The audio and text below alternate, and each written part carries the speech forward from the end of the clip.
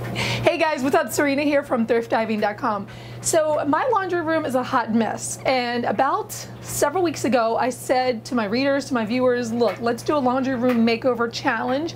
We're just gonna refresh it up. Like, we're not gonna do a 30-day, we're gonna do like a 15-day. So I'm down to the wire. It's day 12 and I only have a few days left. I really want to walk into this room and feel like it's nice, it's clean, it's a place where I want to come in and do laundry, but it has not been that for quite a long time. So in this video, I'm going to be cleaning out these cabinets. Some of these I've already gotten started with, but there's still just a ton of stuff that I don't really know where to keep. I've been storing paints here. I come in and I clean my paint brushes here in the sink, and then I just leave it. And I've got, you know, paint thinner, I've got paintbrushes drying. It needs some organization, and it just needs to be cleaned. Stick with me, because in this video you're going to get to see my organization and how it all comes together, and you're going to get to see everybody else's and their makeovers and their laundry. So stick with me, because we're going to do this right now. So this is what my laundry room looked like before I started this mini refresh makeover. Please tell me what's wrong with this picture. There should not be a container of bleach sitting out on my dryer, and there shouldn't be a container of laundry detergent there on the floor. Not when you've got kids in the house, grandkids, or people that might have dementia. So I teamed up with the American Cleaning Institute. They're actually sponsoring this mini makeover, and we are trying to let people know you should keep your packets up and away from kids. So we're going to be focusing on that for this challenge, but also we're trying to organize this, make it pretty, but keep it safe for everyone in the home. So let's jump into this makeover and the other makeovers right now. Usually this is the cabinet that I keep all of my cleaning towels in, and it usually looks like this, all jumbled up.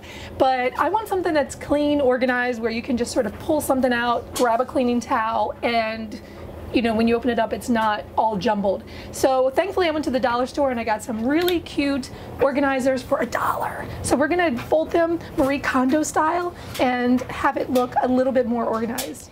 I pulled everything out of the cabinet over top of the washer and dryer, and I wanted to put it into two separate categories, one for cleaning supplies and then the other one for laundry detergents. Now the thing is, these $1 containers, they were great, but they were a little flimsy. So later you will see that I replaced them with something with just a little bit more structure from the Home Goods, and I put it back up there. I did not paint the inside. I did not feel like doing that. Underneath the cabinet, I keep a lot of paints, a lot of supplies that, again, shouldn't be there, including Clorox. Not a good idea. So that was going up in the cabinet, and we were cleaning this out in the closet. Okay, so now that the closet is cleaned out, I cleaned out underneath of the cabinet here. We are ready to do some steam machining of this sink. This is where I wash all my paintbrushes, and it gets really nasty. But before we do some steam cleaning, I want to show you something here that I have next to my washer. Seriously, guys, you have to get these. These are leak detectors, and it's not one of the fancy ones. They do have leak detectors out where if there is a leak, your phone will actually text you. These ones will actually just make a noise. So I've got a couple of them here sitting next to my washer. If for any reason it starts to leak, these things will go off. So I will show you very soon, after we do the cleaning, how these actually work. They're pretty good. And, ooh, gosh. Ooh, it's dusty and dirty back there. Ugh, I don't want to clean back there. I don't know what I'll find. So let's go ahead and get started cleaning this sink. One of my favorite tools for cleaning is definitely my steam machine. I mean, it's perfect for laundry rooms, sinks, toilets. I mean, really, I've even used it to clean the upholstery in my car. So if you've never used one of these, you got to check it out. There's some links down below.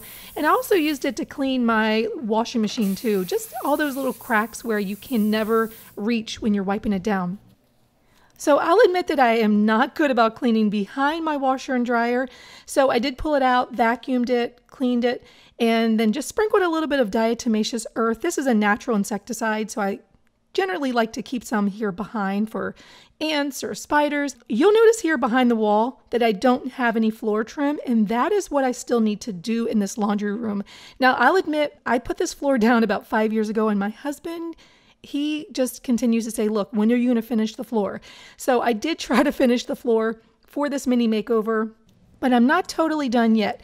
I used my miter saw, cut a few pieces of PVC quarter round, and then used a brad nailer, secured them, put a little bit of wood filler, and then painted them. And isn't it funny when you find something in your cabinet, you're like, I didn't even know I had this. Well, this cute little octagon mirror from the thrift store got a fresh coat of paint, had it for probably 3 or 4 years, and I added some knobs to the closet doors, and then was just ready to hang it on the wall, and it looked really good. So this is what the containers look like that I replaced the other ones with, and they had a little bit more structure and they were cuter.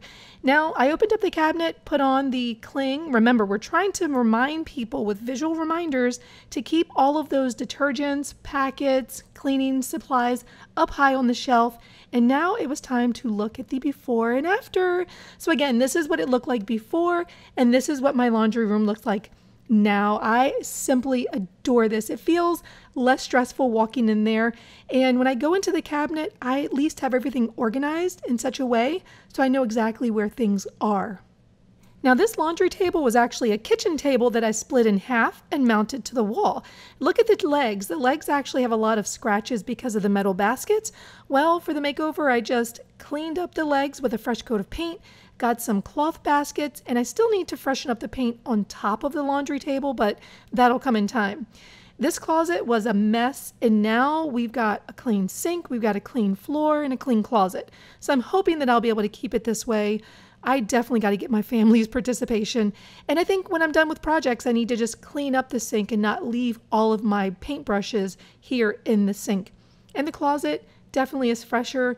I can reach in there and store some cleaning supplies in there, buckets, extra baskets, and overall, I love this. But remember, this is not just me doing this makeover. We have other people. And we're going to get this kicked off with Carol. Now, Carol's before pictures are on the left, her after pictures are on the right. You can see she's got some bleach stored down below, and in her after pictures, she's got things rolled up nicely, containers, and everything is cleaned up. Well done, Carol. Now, I love Casey's makeover here. She's got some new flooring. She's covering up the wall. And this is a great way to organize your detergents by category. She's got adults, kids, and I love the lost and found. And if you've got a space like Connie's, use the walls. Get some decorative baskets. You can find them really cheap at the thrift store for storage.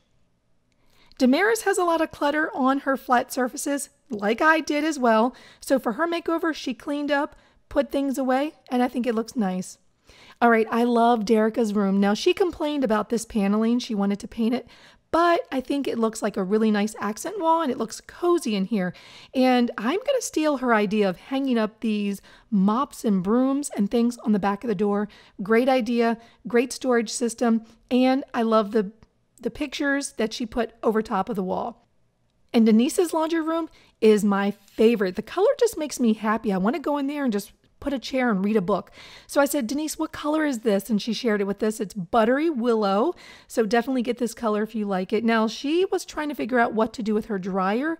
It had some scratches, but with a little bit of appliance paint, look at that. You can't even tell. So if you've got this problem, definitely get some appliance paint because it works. And if you want to keep things fun, do what Diana did. So when you do all your folding and your cleaning, add a light switch cover, something that's fun, something that'll make you smile when you turn on the lights. And I can identify with Gina's laundry space because this is what I do. The dirty laundry ends up all over the floor. But when it's cleaned up, this looks like an entirely different space. Well done.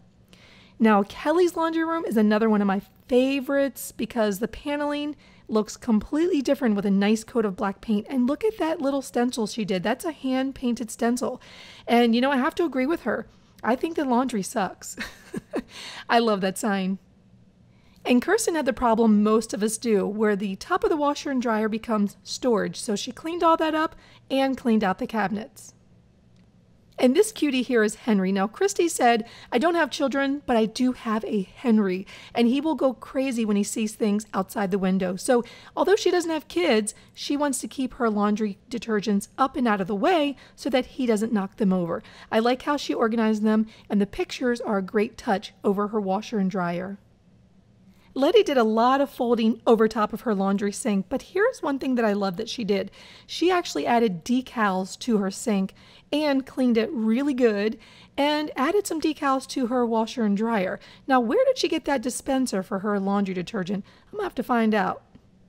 Renee had some good organization over top of her washer and dryer, but she just needed to clean up a little bit.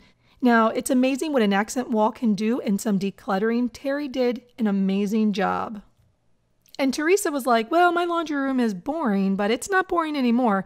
And I like that little thing hanging there that says, keep the change. That's a nice touch.